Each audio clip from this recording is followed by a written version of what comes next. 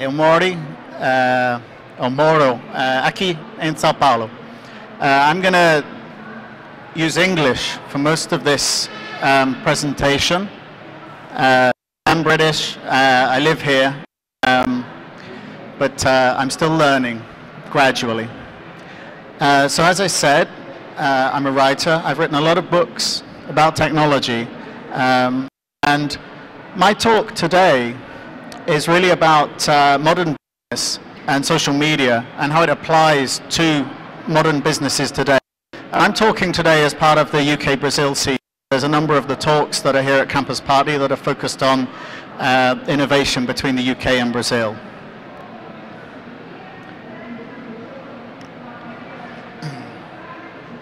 So one of the things that's really important to observe, I think, is the social media is all around us. If you're working in a company, all of the customers that buy products or interact with you engage with social media in some way. And even if somebody is not using an iPhone with Twitter, with Facebook, they'll see and interact with social media all around them anyway. I've got here the Twitter feed for Metro de São Paulo. You can see real-time information about the Metro feed there.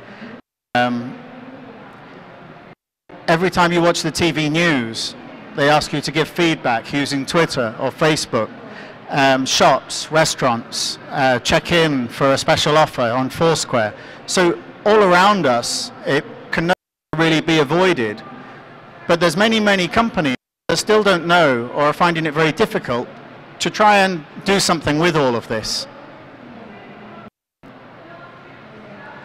So the challenge is, how do we make this work? We can't avoid it anymore, but there is a big challenge, and it's not just technology. The challenge really is around people and people using these tools. The social media tools are evolving very rapidly, so that makes it very for people themselves to keep up and keep using the right tools. Clearly we have we've coalesced Facebook as, I suppose, the most popular personal social network right now, but who is to say we will be in 5 years or 10 years from now? Perhaps Google Plus will have taken off by then. And social tools to work within a company, they require more than just technical knowledge. We're not just talking about applying some kind of technology within an organization. We need communication skills, management skills, organization skills to make these work within a company. And let's face it, many companies are now run by people who grew up, entered business well before the internet, well before, I mean, I would normally say 1994, the birth of Netscape. That was really the beginning of the World Wide Web as we know it and as it's very commonly used. There's plenty of people out there in senior company positions that can't understand how does it feel to grow up only knowing this kind of constant connectivity. And people need guidance. Companies, managers, they need guidance, but this area is so fast moving that who do you trust? There's gurus and experts and advisors there that have a lot of followers on Twitter but don't necessarily know how to apply these tools within a company.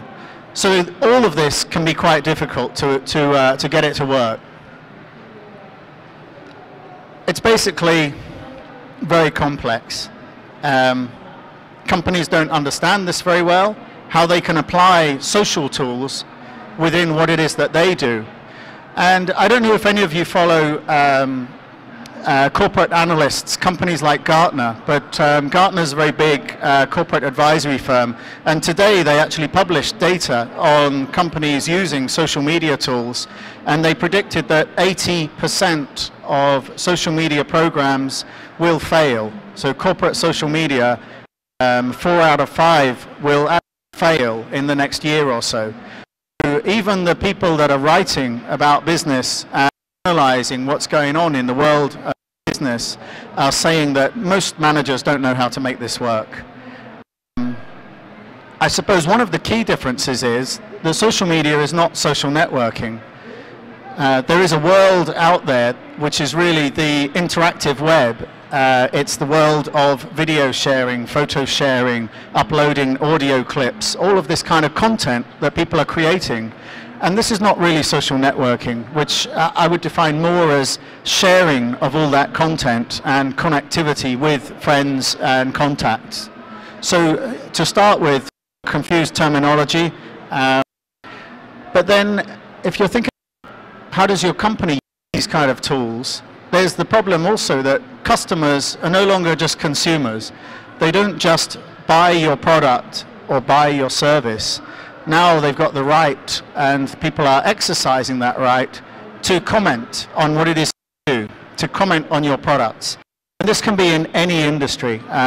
It could even be, say, you're a manufacturer of chocolate bars. I'm sure that if you search for the name of Soufflé, for example, here in Brazil, you can find photographs, video, blogs, comments about that product that 5 or 10 years ago, none of this feedback loop would have ever existed. So that really means that customer service itself is not just a hotline. Whereas before, if your Sky TV box at home wasn't working, you would get on the phone and ring up and complain and say, please fix my Sky. Now you actually have companies like Lego, the toy company.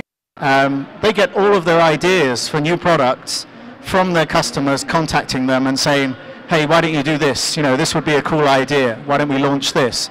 So instead of just a complaint channel, customer service itself has now become a social channel. So all of this is an important introduction topic, but I think that what I'm really trying to say is that we're not talking about one industry here. We're not talking high-tech startups. We're talking about manufacturers, food producers, retailers, the music business. Everything you can think of, just about every industry, changing the way that it operates because of this social feedback channel. So if we're looking step by step, how do you think about your own company? I mean, how do you make this work? The first thing, I'm going to try and simplify. Obviously, every company is different and every company needs a different approach. But if we're just to boil this down to an approach that you can take away and think about from today, the first thing is to think of the kind of company you are. There's a lot of different types of company, private sector, public sector, big, small, selling from business to business, business to consumer. So you have a lot of different types of company. And then you need to think about what is it that you want? What is it that you want or need? Why are you thinking about social media? Why are you trying to explore this as a channel for doing in your company? And then how are you going to measure it? And I would say that measurement really, there's two kinds of measurements. There's what does your company want, and then there's also you personally. You know, how is your boss measuring you and measuring your bonus? Because if you're the person told to make social media work in your company, then I guess you want to make sure that you know how you get your bonus at the end of the year. So if we look firstly at step one out of those 3 steps, what kind of company? We can subdivide it up, and I'm going to simplify it again. So instead of worrying about public sector, charities, regulated companies, obviously this is more difficult if you're a bank or an insurance company, something that's heavily regulated.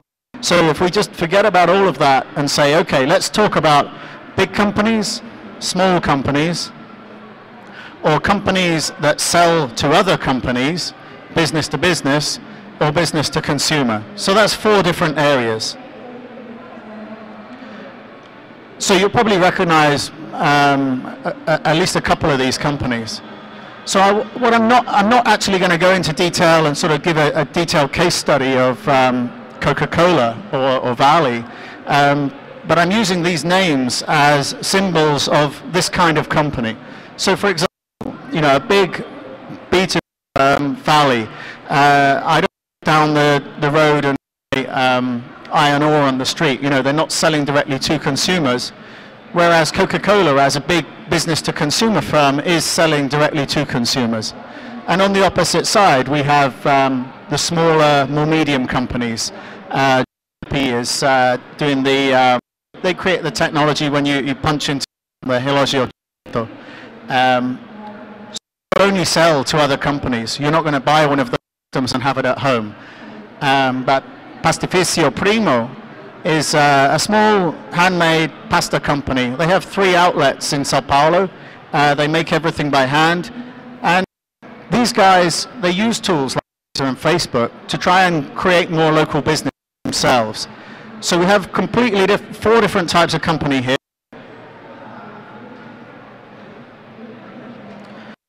Then once you kind of put yourself in that box and decided, you know, what type of organization am I?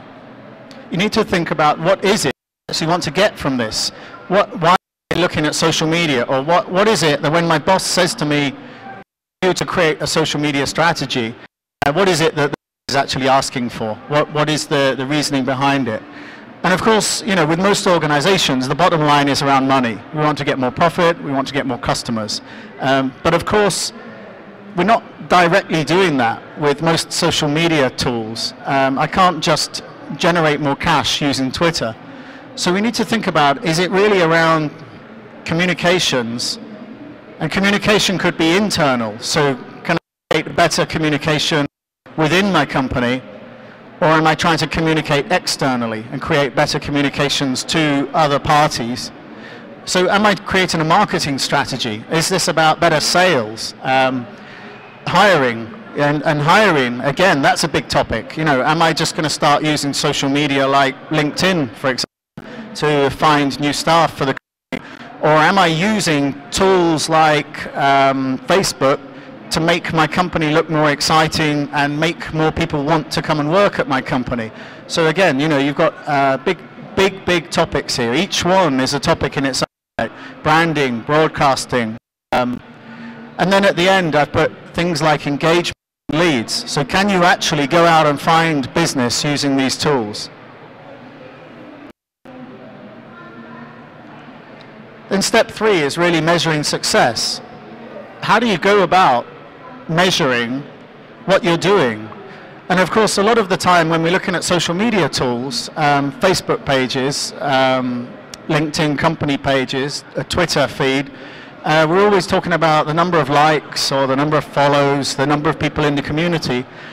But many times this might not actually be very important. It may be that you know, you may want a bigger community, you want more fans, but you may actually be more focused on improving customer satisfaction, making your customers happier, making your customers more loyal, or making your employees more productive. So there's many other things that you may be trying to achieve than just going for more followers.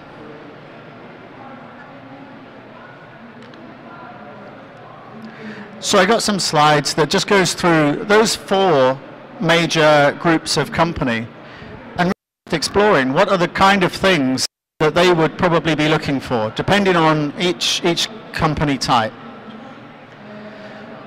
So again, this is not actually Coca-Cola I'm talking about, but you know, a consumer company like Coca-Cola.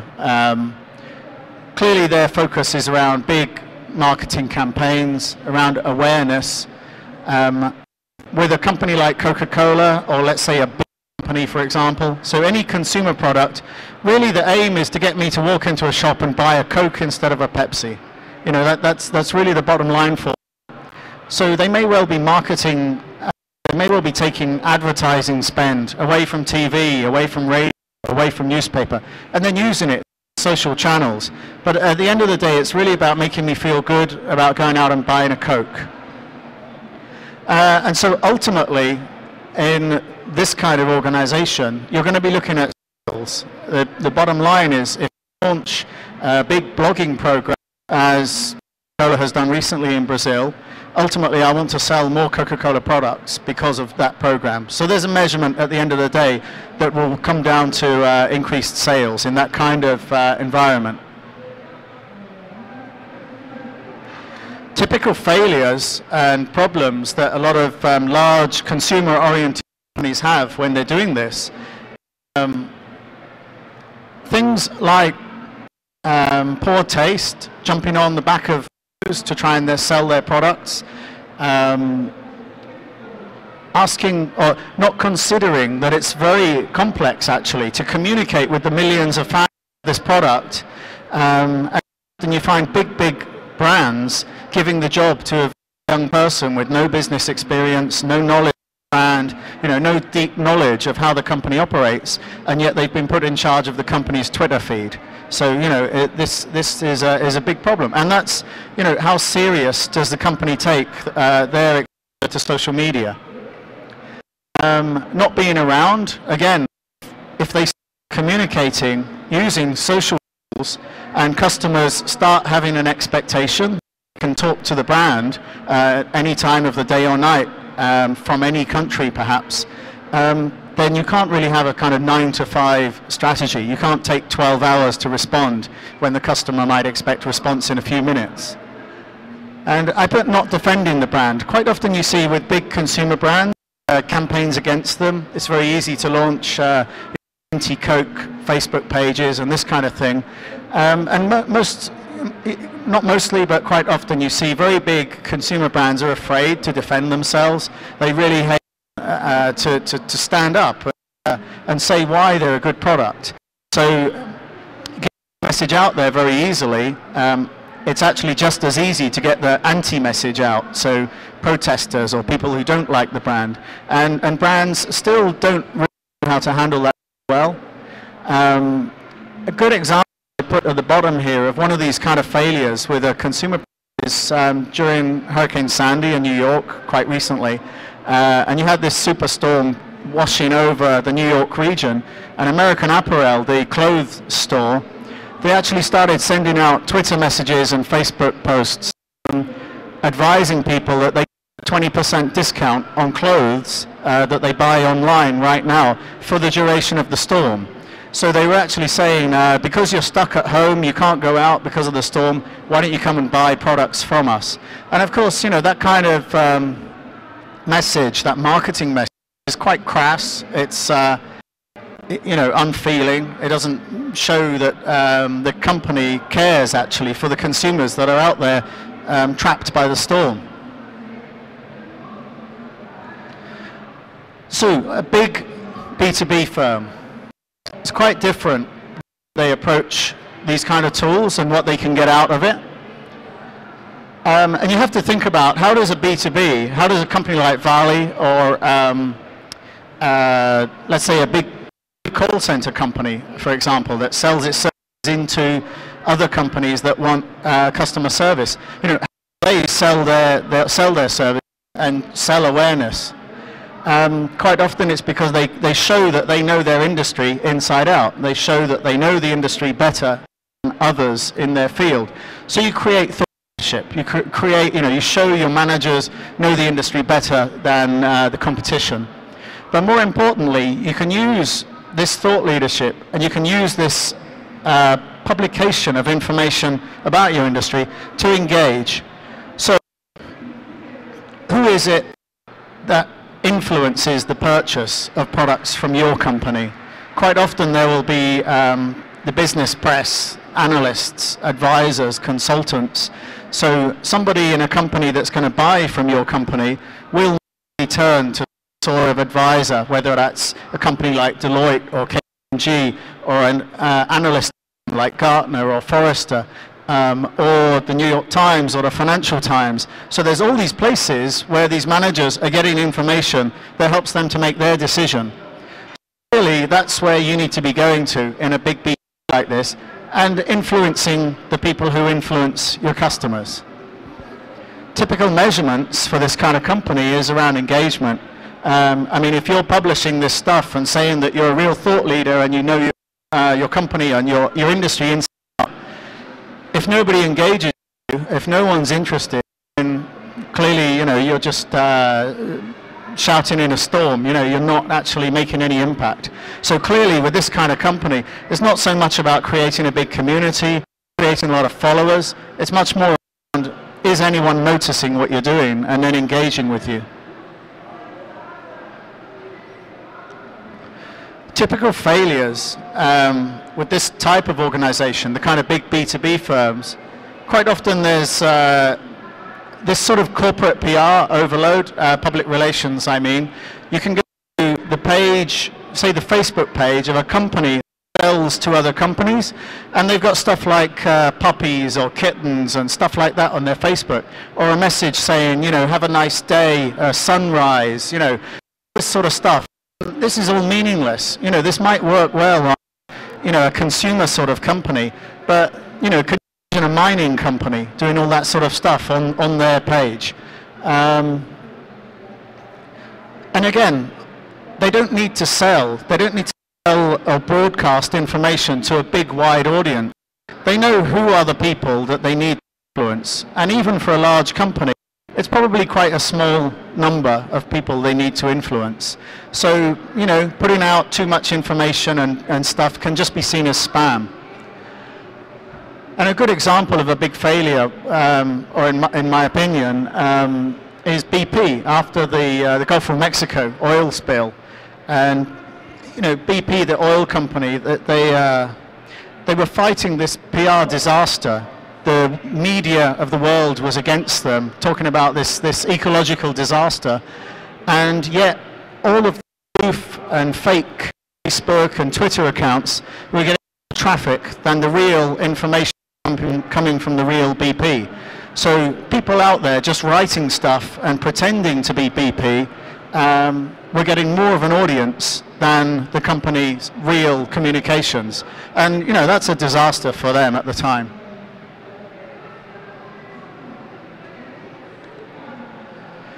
So if you look more, again, a B2B, but a smaller, more medium or a small-sized company, so they're still only selling to other companies. They need to appeal to the consumer on the street. And again, they need to create thought leadership. They need to be seen that they're experts in their industry, just like the big company. But one of the things that's different about this smaller organization is they really can't get the attention of the key analysts and advisors in their industry. They're probably too small for that. What they can do is build up a much better relationship with the people who write about their industry, the people who comment on their industry. So, for example, if you're a technology firm like this, you can build up a great relationship with the key bloggers, the key journalists, the key people who are commenting on and writing about your industry just through using the social tools. And of course, in addition to that, you can directly find potential customers, because you're small enough to probably know who are the potential customers out there. Again, you can use social tools like LinkedIn to narrow down the people that you're after, and then direct messages to them. And again, it's a very, very soft sell. It's more about demonstrating that you know your industry and you know what you're talking about, rather than just banging on the door and trying to sell something.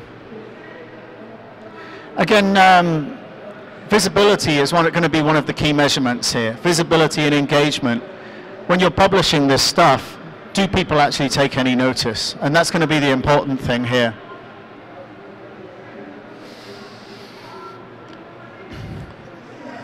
So typical kind of failures on a smaller B2B type firm, let's say you know, a small technology firm or a public relations company or a marketing firm. If you're just broadcasting stuff endlessly that really has got no interest to your potential customers, then again, nobody is really going to care. It's just going to be seen as spam.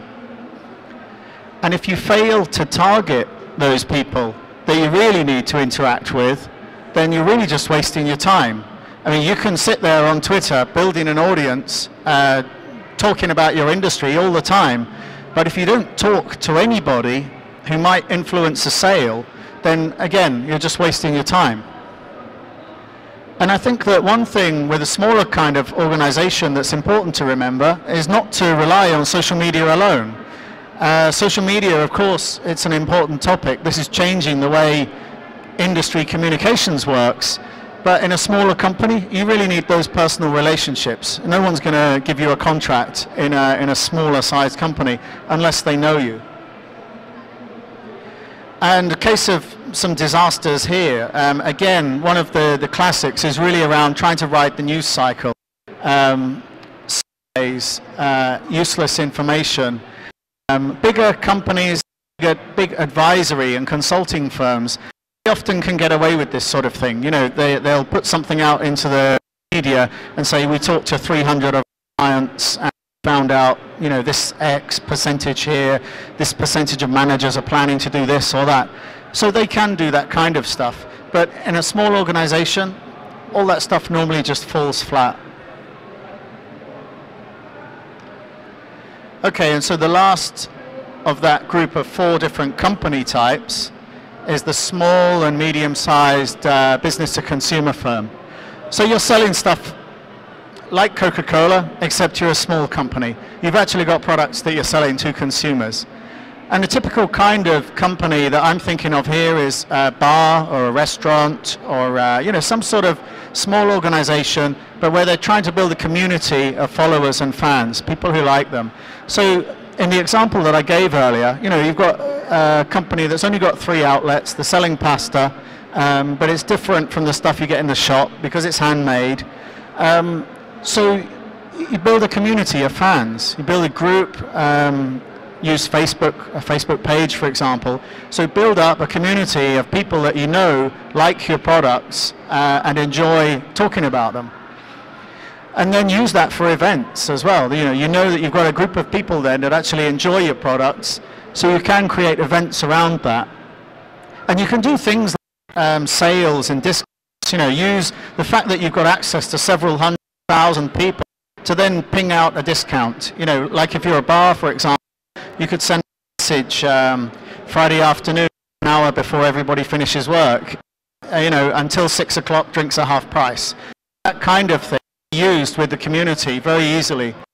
Clearly you're going to measure your success here in terms of the engagement, the size of your community, you know, how many people have you got there. But I think that what's important to recognize here with a smaller company is that each person that's a fan of yours can actually be much, much more important than, say, a fan of Coca-Cola, for example. You know, these are people that hopefully you get recurring revenue from by nurturing them as your fans. And this kind of business model, I would say this is basically how the music industry is working today. Now, if you're a young band that's up and coming and you haven't come from the era where you could make money selling records, then working as a small organization like this is effectively what you're doing. Building a community of fans and followers, hosting events, which is actually concerts, offers to sell stuff, you know, which is selling t-shirts, selling signed records. All of this stuff is exactly the same way that industries like music are going.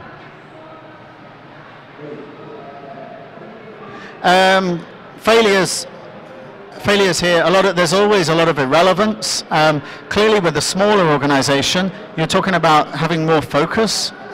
You should really know your audience and know your customers, but you still see lots of companies sending lots of irrelevant content, poorly timed content. For example, the bar that sends out a message at 7 a.m. saying, why don't you come out for happy hour this evening? And being too corporate as well, trying to model themselves in big companies when really these are guys that know their customers and even be able to address them by name. And I put an example here of failure because I don't know about you, but I notice at more and more bars and restaurants they're asking me to check in, whether normally it's Facebook Places, but you know, there's that I like their page or I check in some way I indicate that I'm at that bar or restaurant. And I don't know hardly any that actually give me anything back for bothering to do that. So there's very, very few small companies that are really taking advantage of the fact that, you know, I've gone and liked every pub and bar that I've been in. But I'm not really getting any communication back from that, other than now and again they might send a photograph out of a pint of Guinness or something and say, wouldn't it be great to come and have a drink? So if I was saying, what do you really have to remember throughout all of this, you're in business, you're working for a company. The company doesn't generally make money on social media. Obviously, if you're a social media advisor, you might do, but most organizations are not there to get more followers or to get more likes on Facebook. You know, you're there to either make stuff or sell services. So you can't be a success on social interaction alone, how many followers you've got on. Let's face it, if you're a bar, you're going to go bankrupt. You've got 10,000 people who like you on Facebook, but if they're not actually coming to the bar and buying drinks. So all of this stuff can help you to build your business, but it's not actually going to run your business. You need to think of how you can turn that interest in your business and that engagement into activities that can really make money.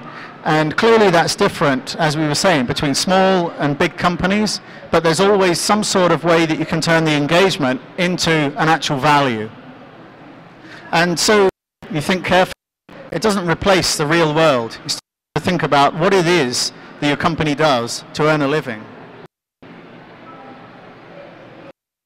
And I think one of the most important things that companies, especially managers, who are a bit unfamiliar, you know, quite often you'll hear people talk about, I've been advised to get a Twitter account, and they don't really understand the value of using a tool like that. I had a big consulting firm, big international consulting firm, and one of the directors asked me, why should I be using Twitter? Because I tried it and nobody follows me. And then I said to him, what are you posting? And he said, well, you know, I'm just saying what I'm doing. Like, I'm on the train, I'm having breakfast, I'm going for dinner, and it's all just banal, boring stuff. Because as far as he was concerned, Twitter was all about just broadcasting what I'm doing at the moment, rather than looking and listening and seeing what people are saying about his company. It took me about 2 minutes just to do a search of his company name and to show him, look, there's like thousands of people out there talking about your company. Why don't you just start talking with them, engaging with them? Because you just turn it on its head. Instead of thinking that all of this is about broadcasting and advertising your company, you just listen to that big conversation that's going on, and then you can interact with it. A great example, if you might have seen this, Peter Shankman's a marketing advisor based in New York. He had a long day once. He lives in New York. He had a meeting down in Florida. He flew down in the morning, he did his meeting, and then he was going to go back in the afternoon back to New York. He hadn't had a chance to eat all day, so just before getting back on the plane in Florida and going back to New York, he tweeted to Morton. Morton's was his favorite restaurant back in New York. It's a steakhouse. So he tweeted to the restaurant, you know, can you meet me at the airport and give me a steak when I get there? And of course, you know, he was joking. He didn't literally try and place an order on Twitter. But then when he got and landed in New York, some guy showed up wearing a tuxedo, bow tie, and carrying a big steak, carrying his dinner. So he walked off of the plane, and they gave him his food. And this is just because his restaurant was listening to what one of its fans was saying about them. And of course, there's also an active kind of marketing value from all of this as well. If you look at Twitter, immediately after that happened, suddenly there were hundreds and then thousands of people talking about this, because the act of that company doing that, doing something unusual and listening to one of its fans, meant that then everybody started talking about that restaurant in a positive way. And this is one of the differences today, that the message, whether it's good or bad, it can be amplified through tools like Twitter and Facebook. There was, just in the last week or so, there was the sort of complete opposite of this good news story to do with a child who had Down syndrome and was seated in a restaurant with his family. The family at the table next to him asked to be moved. They actually said to the waiter that a child with special needs shouldn't be in a restaurant. They should be back at home or in a hospital or somewhere. They shouldn't be in a public place like a restaurant. And the waiter said, well, if that's your opinion, then I'm not going to serve you. You know, you can find either somewhere else to get your dinner, or you can find another waiter to serve you. Of course, they then reported him to the manager, and the manager just said, yeah, I agree with the waiter. Eventually, the family walked out of the restaurant, and I guess they went for dinner somewhere else. But this family, they found out what the waiter did, and the mother of the child wrote a blog about it. And again, that went viral. I mean, that comment. So of course, then it went in the favour of both the waiter and the restaurant. But clearly, you can see how easily these comments can be either negative or positive. If you actually perform very badly in terms of your customer service, suddenly millions of people can find out about it immediately.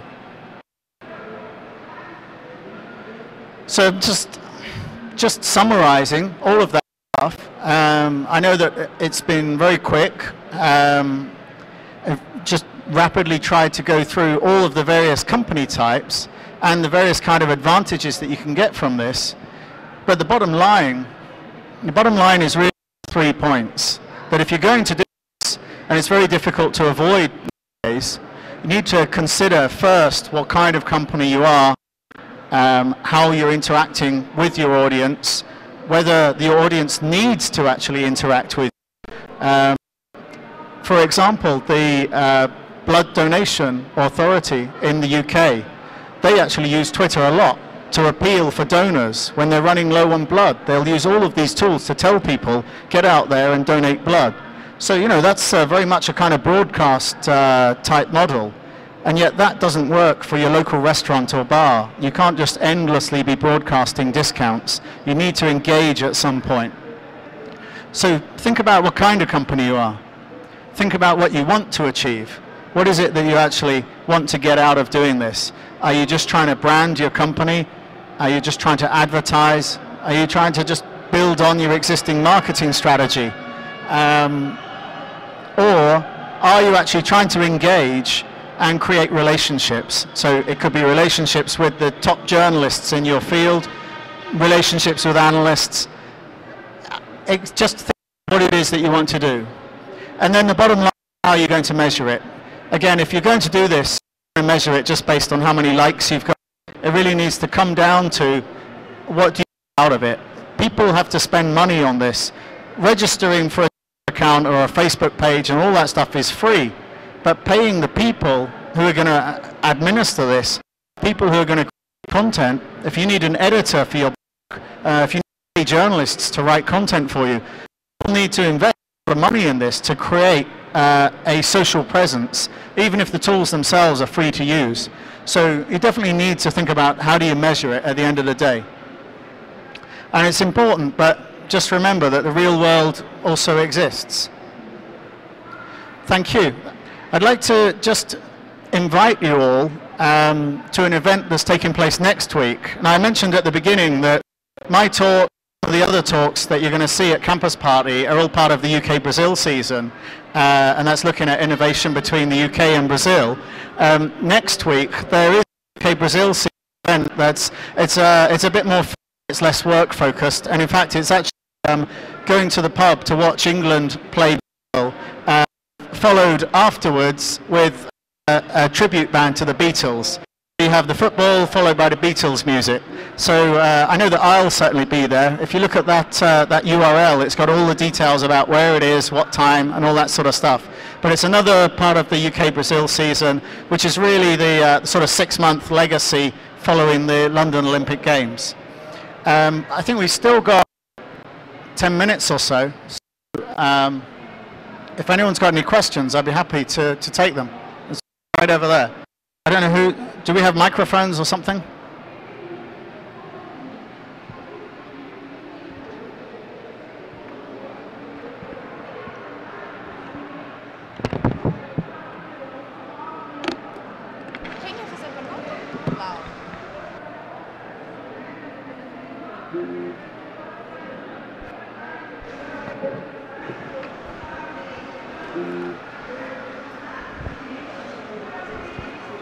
Hi.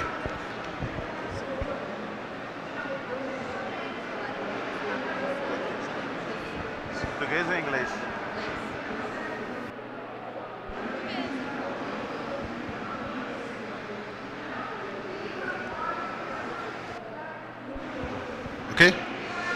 quando a gente fala de iniciativas voltadas de mídia social, de negócios para empregados internamente, primeiro, como é que a gente lida com a incoerência da atividade que a empresa tem externamente nas mídias sociais e o controle que faz dentro dos portais de mídia interna, né?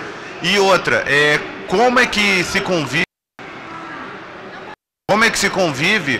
com o modelo hierárquico que na verdade corta essa comunicação, enquanto a empresa diz que quer propiciar um maior relacionamento entre os empregados.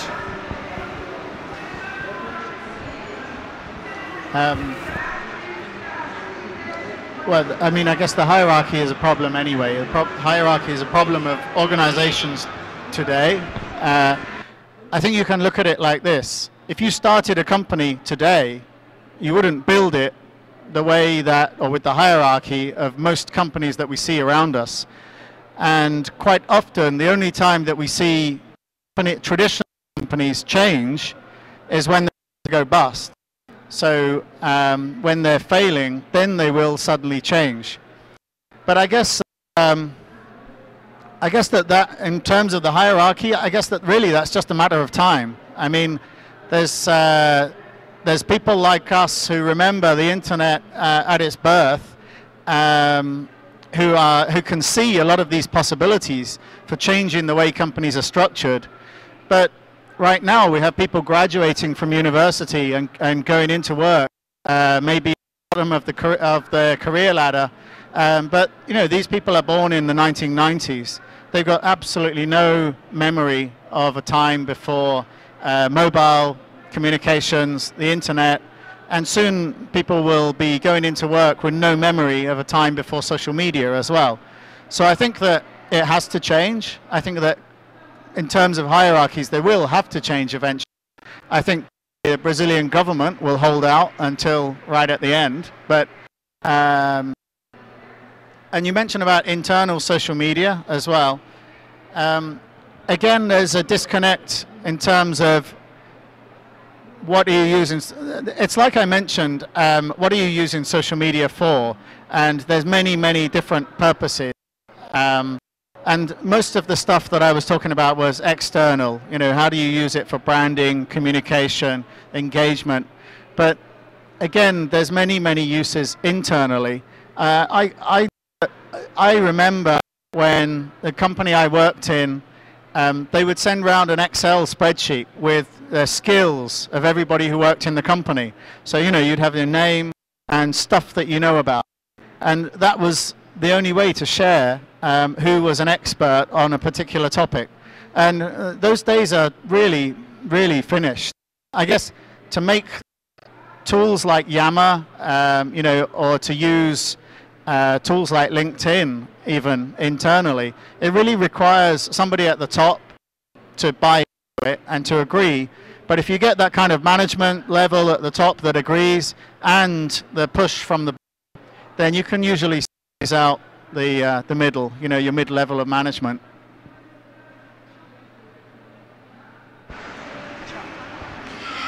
Oi, Mark. Uma dúvida a respeito de um tipo de empresa que, embora seja B2C, ela tem a finalidade de gerar audiência. O modelo de negócio é baseado em ad display, em publicidade. Eu falo de comunicação que buscam na rede social a geração de audiência. Acaba sendo quase um concorrente. Como que tu enxerga a estratégia de um veículo de comunicação que está nas redes sociais e busca tirar as pessoas das redes sociais e trazer para o seu próprio site? Do you mean like traditional media? So say like television, radio, that kind of thing. I think it's very difficult. Media itself is changing and it's becoming more fragmented. And I think, off the top of my head, I can't think of one particular strategy that would work. But I know that if you're talking about broadcast media, say a television channel, how they can then use social tools to bring in viewers, but then to engage with viewers, then again, it's really about having good content. If you have good content that people actually subscribe to and believe in and enjoy watching or listening to, which is why you see people pay so much money for football, sports, events, concerts. You have companies here in Brazil like Terra that really just focus on, are you with Terra? Okay, but you know, a lot of their strategy is focusing on things like rock concerts. I'm sure that they're going to be at events like Lollapalooza, Rock in Rio, because you've got loads and loads of great content there that you can stream and will get fans of those bands, and the same with sports content. And I'm afraid that I guess many other things like drama, for example, will just become much more of a niche content play.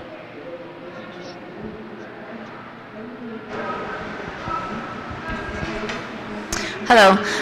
You were talking about the music industry, and I was wondering, what would you say to a band, for example, that because usually in social media you talk to the people in your network.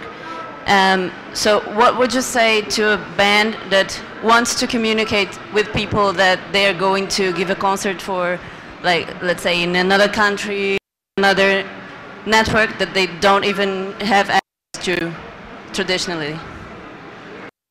I would say that they need to use the reach of fans.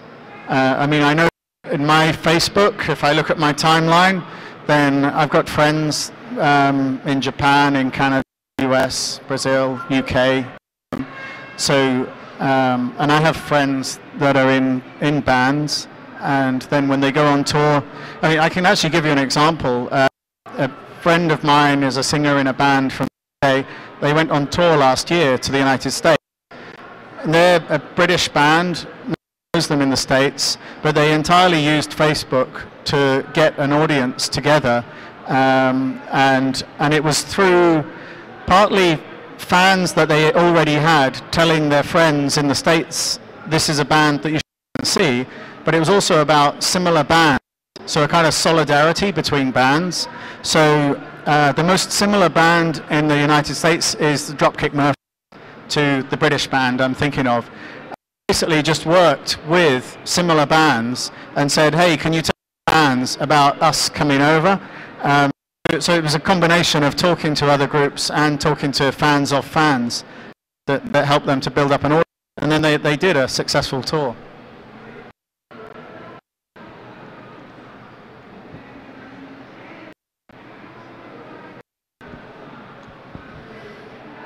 Okay, if there's no more questions, I guess that's it. And if you're around in Pinheiros, I'll see you there to watch England beat Brazil, I'm sure. Thank you very much.